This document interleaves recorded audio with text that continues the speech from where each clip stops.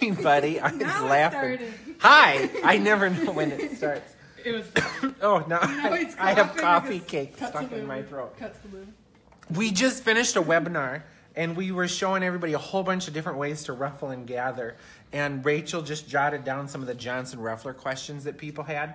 So we just thought we would just like go over it all right now for the world on Facebook Live. So the Johnson ruffling machine is made on the East Coast somewhere and comes in and out of availability. But there are places like eBay, different sewing groups where you see them for sale. And sometimes the gentleman's son is just making a few here and there. It's also one of those things that like a lot of people bought and got frustrated with and didn't use. So we thought we would just thread it. One question somebody sent was, I don't even know which way the needle goes, because you get handwritten instructions with this, or at least you used to. This one is from like 1999 or 2000 and hasn't had to be serviced, but you'll see it's missing some bolts and stuff. So let's thread it and put the needle in and then talk about what will go wrong with it. Because they're a great machine. Do you want a lighter thread to show better? Or I think it'll show on here when we're on the white. when you're Oh, threading yeah, get me. I'll grab it. Rachel's gonna grab a bright thread. Get something bright. Neon. While I sit here and cough. It's dry. It's neon. And I've seen different sets of instructions come with it. It just kind of depends on the day you bought it. One thing that's just kind of like good knowledge is if the bobbin loads from the side, on your needle there's a long flat channel and then there's a cutout. The long flat channel faces the bobbin. So like here on a Bernina, there's only one way to put the needle in, and the Bernina bobbin goes front to back. So the long channel, I really got something in my throat, but I'm gonna make it through. The long channel faces the bobbin. So the needle is facing the bobbin on a front load machine. On a side load machine, the long channel faces to the side. So that means the Johnson Ruffler is gonna thread from the left to the right. There we go. Water? I'm good. I think it's a thread. That was a pretty good cough. So on some of these, the needle will... Oh, I got cough. You need some water. I have cough drops. There's a piece of thread in my throat. We're going to make it through this. Your face is like... I know.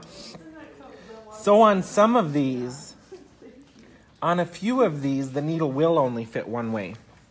On mine, you can put the needle in any direction you want. So I'm making sure the flat side is to the left. Sabina's giving you water. Oh, good. It sounds like I'm crying. He loves the ruffling. Let me have some water quick.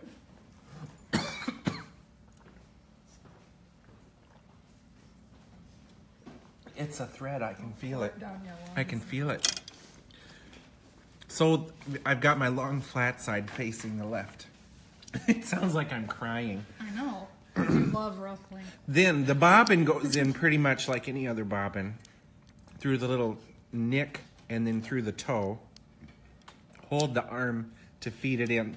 If your bobbin case has a hole in this little arm, don't put the thread through the hole.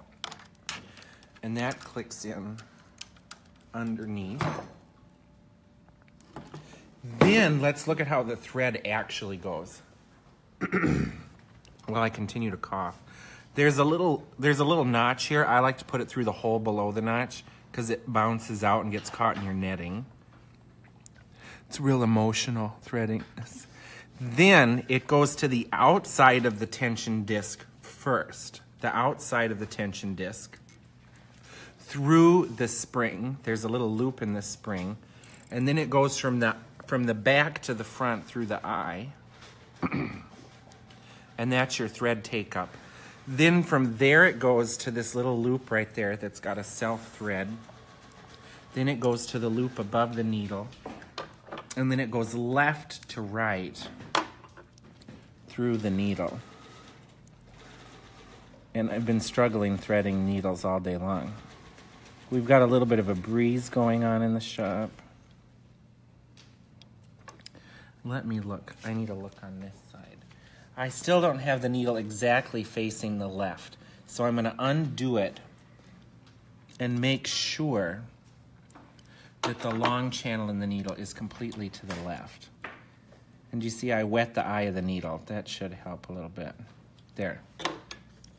And then just like any other machine, I'm going to turn the wheel and lift up my bobbin thread. So I've got a pink bobbin and a neon top. Now let's kind of like look at the mechanic here of what's going on. There's this little plate. This little black plate is what's pushing the fabric towards the needle. So what should be happening is that plate gets a little bit behind the needle, and then the needle should lower into the fabric. So my needle is now into the fabric before my plate jumps back. If that's not happening, there's two places you can start adjusting. So the plate needs to get to the needle, a smidge beyond the needle into the fabric, and then the plate or the pusher comes back. If that's not happening, the first easy place to adjust is back here on this bar. There's a spot for an Allen wrench. And what's funny is I've been in different shops with different Johnson Rufflers. Some of these are metric and some of them are standard. So you might need 2 sets of Allen wrenches to figure it out. If you undo this little Allen wrench here, this little kind of nut zerk thing, undo it just a smidge because you don't want it to be loose.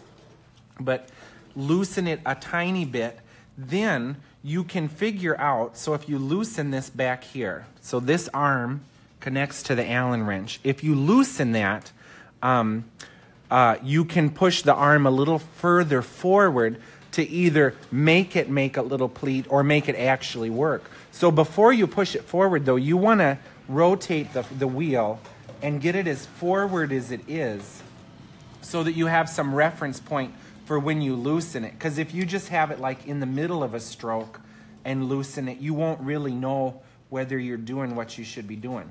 So you can loosen this bar and push it forward. The other place where you can like deal with that issue is on the little pusher here. On the pusher, there's 2 itty-bitty screws and they're connected to a slight oval. So you can actually undo these screws a little bit and push that plate a smidge forward, or you can pull that plate a smidge backwards. So that's kind of how you can deal with this issue that that plate needs to get beyond the needle. The needle lowers to your pleat or pinch, then the plate comes back. So you can move it forward by moving this whole arm. Another issue that people get after time that this plate is off-centered and the groove in the plate isn't lined up with the needle and it's just breaking needles. So you can loosen the back of this and then you can actually slide this whole arm back and forth to figure out to line the plate up. So there's that, right? So let's ruffle just a little tiny bit and then talk about some more stuff with this. And I know at one time you were able to buy more of these plates. One thing that happens over time with that little plate is, and let me just slide some netting underneath it, your plate will get a burr on it. So if you break a bunch of needles, your little plate, what happens is it pushes the netting forward and then yanks the netting backward because there's a little burr underneath it. So what you can do is take that plate off, unscrew this, and take a really low grit sandpaper or an emery stone and oil and just rub the teeth of this little plate back and forth to get rid of the burr. Because if there's a burr, it's just going to yank the netting out of place. So let me just ruffle a tiny little bit here. I use this little guide. And I've got it way super tight stitched. So it's going pretty good. Rick, would you find machine oil for me too? Somebody also wanted to know how they're unclear on oiling it. So it's going pretty good. Oh, thanks, you had some right there. So let's look at, this is missing a sticker. There's a sticker that's usually on here that says plus or minus. What that does is, see as I turn this back and forth, it's pushing that pusher forward or backwards.